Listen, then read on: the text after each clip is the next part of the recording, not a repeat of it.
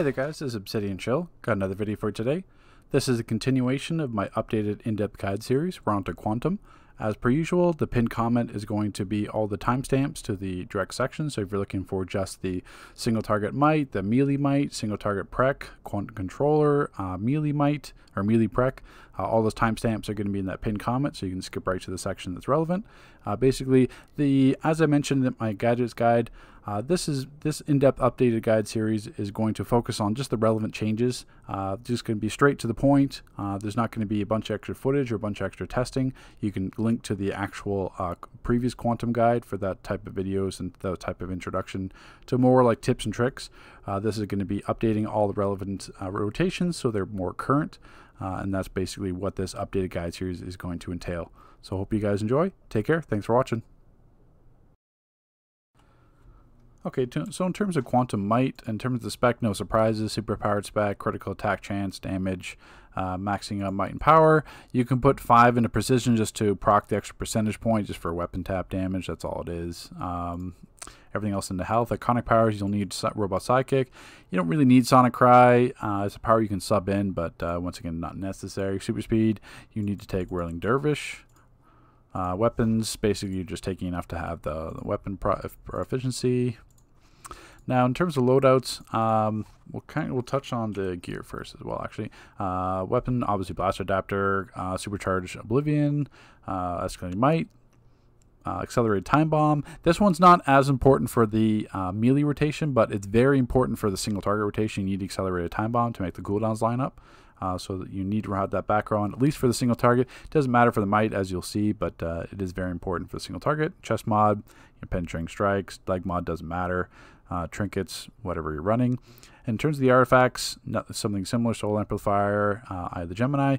The Grimorium, this is the most important artifact for Quantum in general. It doesn't matter for precision, doesn't matter for might. Quantum suffers from a PI problem. Now, what I mean by that is that you got Gravity Well. Gravity Well is a good dot, sets up graviton charge, but it's not practical in raids because it's a 12-second dot. Ads are going to die. You can't move it around. So then you got no PI, and then just because Quantum powers benefit so greatly from the PI, you always need that set up. Singularity, terrible dot. It's a 3-second cooldown, sets up graviton charge, so you need that for the PI setup, but it's just a terrible damage power.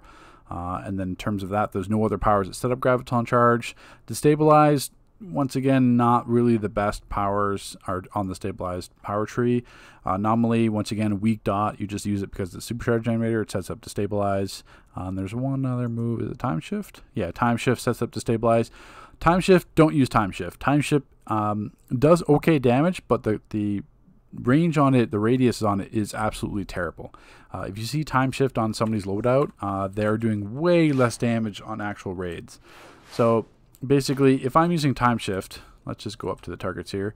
So if there's a whole bunch of ads here, I use Time Shift, boom. Okay, there's 8 targets, I only hit 2 of them. If I stand over here, what am I going to hit? 1, 2, maybe 4 of them? You hit 5. So Time Shift's cone is very, very, very conic. It's the same thing. So if I'm here, yeah, I can hit all 3. Say if I'm up close like this, once again, boom, I'll hit 2. So I'm not, even if I'm standing in melee range, I'm not hitting all 3 targets. So Time Shift, it sets up the PI for the stabilize, but it's just a terrible power in terms of its range. You will not be hitting all ads, so just don't use Time Shift. So once again, I think that's about it. We've got Time Shift, Anomaly, set up to stabilize. So there might be some other one that sets up to stabilize somewhere, but once again, it'd be a terrible dot power anyway, so don't worry about it. So basically, a Cure Wave is great from the PI effect. The Lift obviously benefits greatly from the PI. Gravity Bomb, the base damage on Gravity Bomb brings it to about Sonic Cry level with the PI. And then obviously Time Bomb benefits in the PI. So you've got all these powers that benefit from PI, but Quantum itself doesn't set up PIs very well, prior interactions. So that's why we have this artifact here, which sets up graviton charge just by being at rank 160. So if you're going to be Quantum DPS, if you want to care about your damage and care about your proficiency with quantum, this is a 100% artifact you require for melee, for single target, for prec single target. It's just one of the most powerful artifacts for quantum, because you have the ability to use the PI for single target or AoE without actually needing to waste a power setting it up, because the powers that set up the PI for quantum are subpar. So this is why you see in this loadout, I'm not running anything that sets up the PI. So basically I have Time Bomb. Time Bomb's not, because basically with this artifact here, so we'll kind of get into like a brief little lesson on the Granorium. I'm not in combat right now. I'm in combat. Pet still hasn't summoned. Now the first attack I do in combat, now it summons, and now it sets up the PI. So this is why you don't necessarily want, you don't want to put like, A-Wave or Lift or something first, because the PI is not going to be out yet. So Time Bomb, if I do like a weapon tap a Time Bomb, it's not going to set up the pet right away. So that's why you do Dervish. So basically you do the Dervish, foot cancel, which I'll show you in a sec. And then basically by this time, then you have the PI set up from the pet. And then you got your 3 powers that benefit from being Graviton charged. So the most important aspects in terms of mods, Accelerated Time Bomb, like I said, very important, but the dashing combos foot mod. This is going to be in your generator mod. So basically, tap melee to perform a dash attack combo following Vortex Trap, Tornado Pulse, Cyclone Push, Dervish, whatever, or Phase Dodge.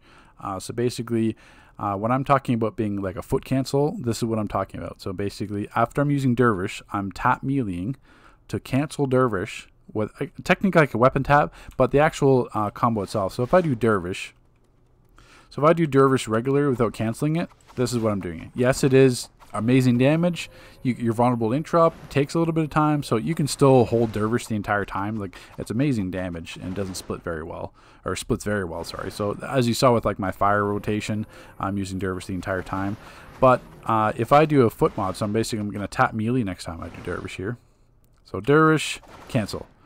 So I got an extra hit of damage, that 6k damage from Dervish, because of the foot mod. So the foot mod actually does damage. As you can see there, it was like 5.9 right there. So the foot mod itself, I could weapon tap cancel it. So I could do Dervish, weapon tap cancel. But you saw my weapon tap did like, 2k, because obviously I'm not prec spec as Might. So if I do Dervish with a foot mod, there, the foot mod just crit for 12k. So the foot mod itself, or basically the dashing combos foot mod, does some great damage itself, and it cancels Dervish. So this is one you'd want to use as Might DPS. Prec DPS, you'll see a little bit later in the video there, which is weapon tap canceling Dervish. But if you're Might DPS, you want to use the foot mod for that extra bit of damage. So that's essentially the loadout there.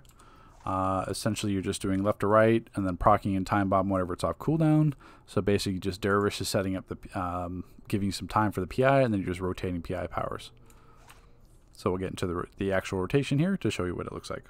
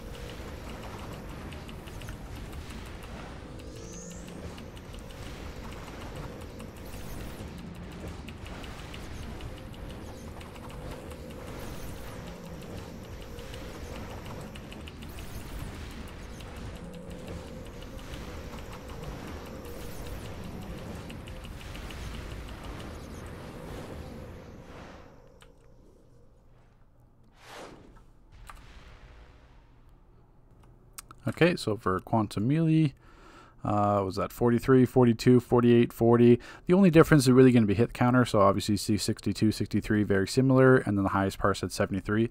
That's just more how many lift dots you're getting per parse, how many time bomb hits. If you're getting a couple time bombs in that second parse, if Dervish got a little bit extra hits. So that's basically what's going to determine it. Obviously, the crit chances are pretty similar, 22, 19, 21, 18. So very similar crits, it's just depending on how many hit counts you're getting per 10-second parse. So over like a 30-second parse, it's a bit more averaged out. So like a 43, 42, and a 48 over 30-second, it's closer to like a 44 or 45k parse, which is, not the greatest, not the worst. As Quantum has always been like kind of right in the middle in terms of damage.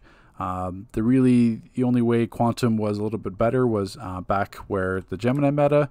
As you can see, I'm not running Soul Cloak, so my supercharge generation is a little bit weaker in terms of Oblivion, but it's in the old meta with Gemini meta, when all the tanks and healers were using it, you could just have Oblivions like back to back to back because you're getting all the extra supercharge regen from the tanks and from the healers. Now with those changes, there's not too many people running those Gemini circles anymore. They're running different artifacts, so you're not getting as much supercharge generation. So there's no need to focus purely on an Oblivion earning loadout using like Anomaly, because it's all weaker powers. So yeah, I could parse it like, you know, barely 40, like if I'm parsing it like, you know, 37, 38k with Anomaly, earning Oblivion a little bit faster, but I'm parsing it like, you know, 43, 48k with this rotation. The difference is going to be making it up. So if I'm averaging like another 5,000-6,000 damage per second more than your Oblivion earning rotation, overall it's still a damage loss, because you're going to have to be getting way more Oblivions than I would just to make up to cover that gap, because I'm doing an extra, you know, 67,000 damage every second more than you.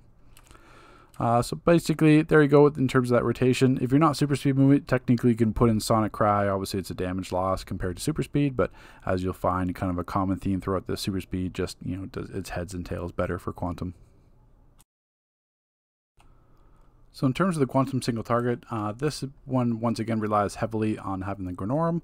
If you have this artifact, it applies the Graviton Charge, so it basically saves me wasting either Singularity or Gravity Well. So basically I can go right into Time Bomb, lift with Graviton Charge, will set up the dots on everything around it, as well as the base damage on lift is still very high for single target. Gravitonic Field is a high hitting single target dot. Obviously Heat Vision, Robot Psychic for some extra damage, because with that accelerated Time Bomb mob in my back mod, you need that for this rotation where the cooldowns won't line up. This way you can just, you know, hit these for 4 powers continually right in a row, cooldown wise and animation wise, and that gives you the extra Robot Psychic damage, because there's really no point to run anything else, and then focusing on that. So if you don't have the artifact at 160, it doesn't matter as much, because the Grimorum at 120 applies the PI on single target and does the pet damage. So you need it 160 for AoE melee, but or range, but for the single target, you technically only need it at 120.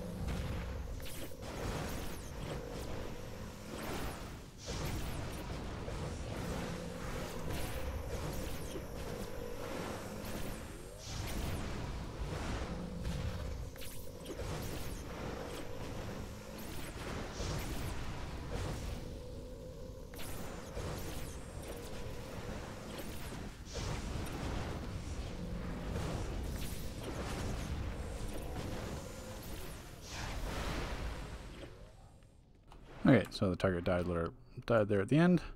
Oh, still got artifact attacking. Okay. So we end up there with 23, 24, 23, 20 on terrible crits. Even the 23 is terrible crits, 11, 12.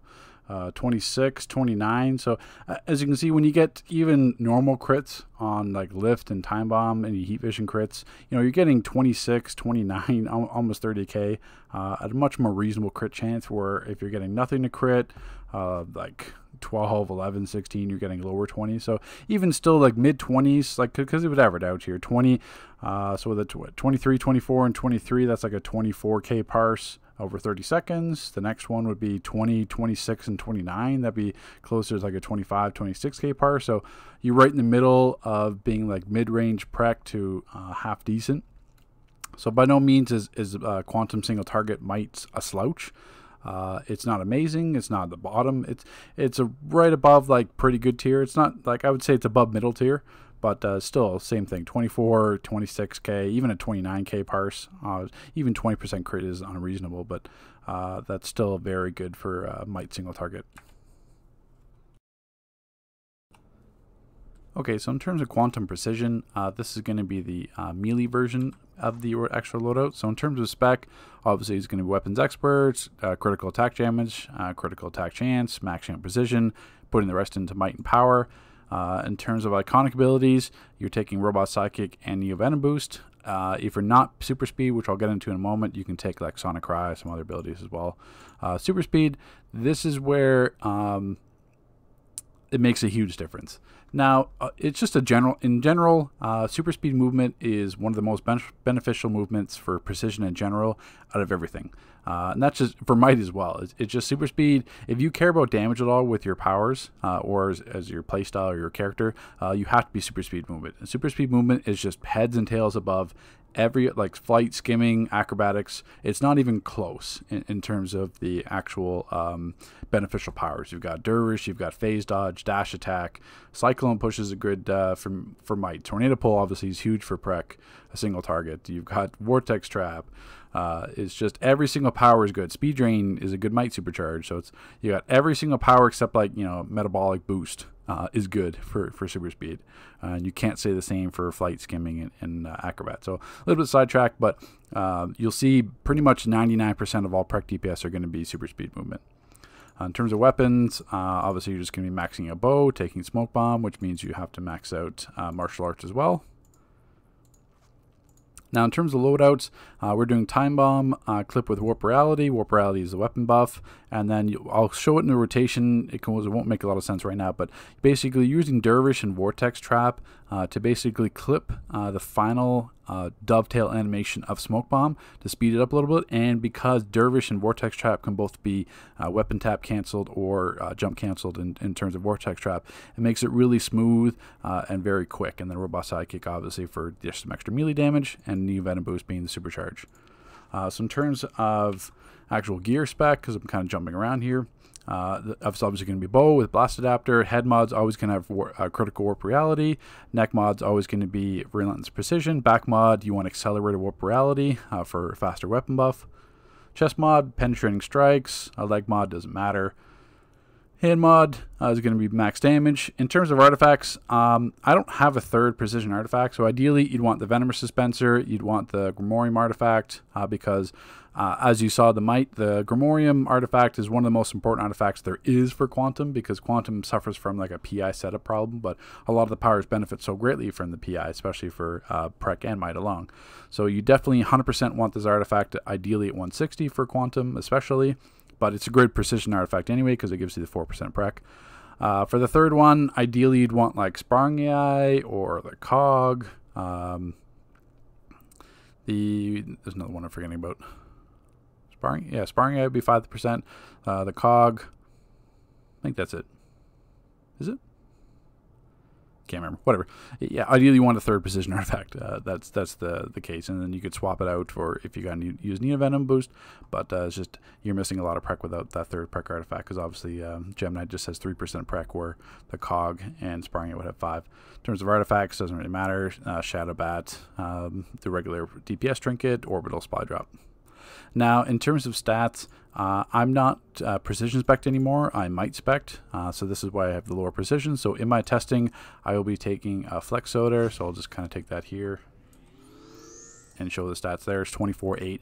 Now, if you saw my previous video with Gadget's Guide, my prec is sitting at like 26k prec because I'm prec spec there.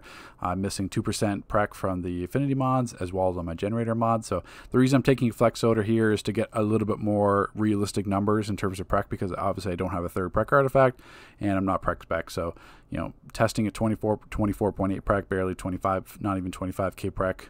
The numbers are a little bit more realistic to what base prec is now, which is around, if you're max geared, you're sitting at around 26 prec or higher. So that's why I'm taking flex soda here for this testing, just to give a little bit more realistic number wise. But that's why, because it's just, other than that, it would just be lower numbers for the sake of lower numbers, because I'm a purely might spec DPS now. Now, the other thing as well, I'm going to suffer a little bit. Quantum CC is super annoying on the sparring target, so for sparring target testing purposes, I'm running the Elite Vendor head instead of the OP head, just so it doesn't CC, because losing the 12th 1,254 dominance puts me below the dominance cap on the sparring target, so they don't move. So I'm losing 95 extra prec there as well. So basically all the tests you'll see will be at the 24,676 prec. So let's get into the actual rotation here, and then you'll see what I was talking about with Dervish and Vortex Trap making a little bit more sense.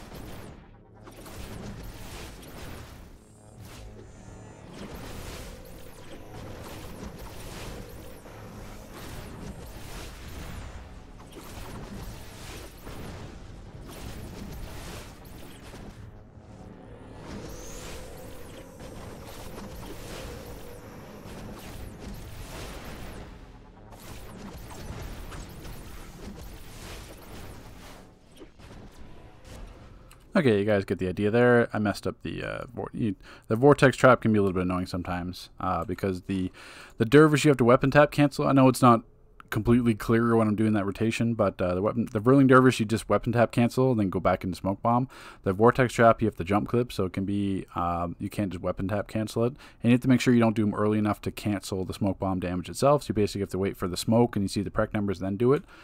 So it'll take some getting used to, but as you can see, obviously, you know, that was 52K at 22.7%, 48 at 15, 49 at 19, and this is only at 24.6K prec. So I'm nowhere near max prec. Max prec is well over 26K prec. Not well over, but definitely over 26K. So with proper artifacts, you know, proper precision, you know, these 52, 48, 49, those are all in the 50s to 60 range. It can all be easily manageable with the actual rotation, like even if I go back into it here. So it's, we'll kind of explain it here. It's something you have to actually practice and get used to. So basically you're just doing Warp Reality Clip, you know, Smoke Bomb, wait for the animation to hit, then you're basically doing Dervish, Weapon Tap, Cancel, into it. And then obviously I just messed it up there in front of you. But then Vortex Trap, Dervish, whatever. So even just messing around, that was the 50K. So if I didn't, you know, screw up there, that 50K turns into closer to 60 because obviously I was just messing around. But it's just something you have to get a little bit used to. So basically, Smoke Bomb, as Smoke Bomb hits, Dervish, Weapon Tap, Cancel, back into Smoke Bomb, then Vortex, and then you're going Smoke Bomb again. So Vortex is the one you have to jump clip. So Vortex, going into Smoke Bomb, and then Dervish, you just Weapon Tap, Cancel. So it's one of those things where it's really hard to explain it in the video, but once you actually do it on the sparring target, you get a little more used to it. But that's how it is for precision. Once again, since you're not even using quantum moves, it's because the super speed movement tree is just so powerful for prec. This is just the best way to do it. If you're not super speed, you can still you can still be a Cure Wave. You could be Sonic Cry. You could use Gravity Bomb. So it's not like you have to be super speed. It's just that super speed is just much more efficient for this type of rotation. But yeah, just get on sparring targets, play around with it, and that's what you're doing essentially, or to max out your damage. And even just me with messing around, there's a 50K, and then obviously 52, 48, 49. So it's still a very heavy hitting hard rotation for a prec melee. Okay, so in terms of quantum precision single target, nothing really complicated with this one. It's really straightforward. Obviously the spec is the exact same as melee, weapon expert, attack chance, damage, precision, rest of might and power. The only thing the difference is the weapons. Now you're maxing out dual wield tree and taking, I would recommend taking flare shot and explosive shot just in case there's like a boss fight that has a little bit of AoE. You can do something besides just single target, so it's just handy to take the second one as well. And then because of that, you need to max out bow. So in terms of the loadout, this is what differs a little bit. Some people may have Tornado Pull. Like a super speed, Tornado Pull has the higher base damage and the higher crit chance. But the difference is, as Quantum Lift has the PI backed into it. So as you saw, in terms of artifacts, you're still running the Gonorium. And because of this one, if you go Quantum is Graviton charged. So basically, Graviton charge, I'll just set it up here on the 8 target. So if I, proc the pet, now it's Graviton charge. If I do lift, now I have dots on all the targets that are around that target. So just by hitting lift. So lift itself is still single target. It still has a very high crit chance. It's very similar to Tornado Pull, just not as strong. But it's still, the base damage is very good on it. But the advantage is, like say you're doing tile on SGE, something like that. If there's any targets around your actual boss target, now you have the PI active from the book artifact, the Grim artifact. And now you're getting all that extra damage from the dots ticking on them. So that's why lift wins out over Tornado Pull in terms of precision loadout. Other than that, it's really not much different. Nominally, quantum tunneling, just you can do that clip if you need to, or just, if you need to move at all, you just clip anomaly, get the little tiny bit dot, but it's just for supercharge generation. Then you got Robot's Hake for some extra range damage, Neo Venom boost, but all you're doing is basically just lift, warp reality, and then just flare shots. Quantum single target doesn't get too crazy, like compared to like gadgets and some other abilities. Is basically you just doing your typical flare shot rotation, which we'll get into here.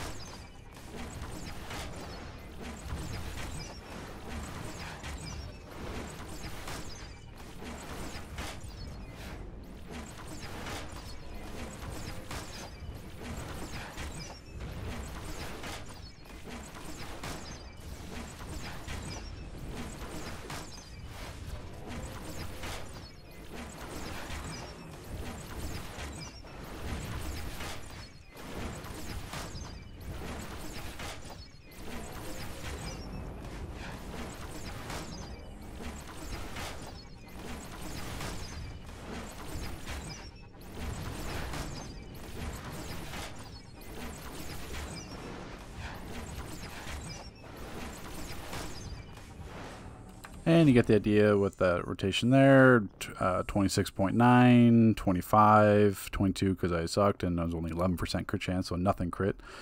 26. So once again with the quantum single target rotation, it's just, it's all flare shot. So the better you are with flare shot, the more damage you do. Then you're just mixing anomaly clip with quantum tunneling just for some extra little bit of dot damage, and then for some supercharge generation. But that's quantum single target is pretty much straightforward.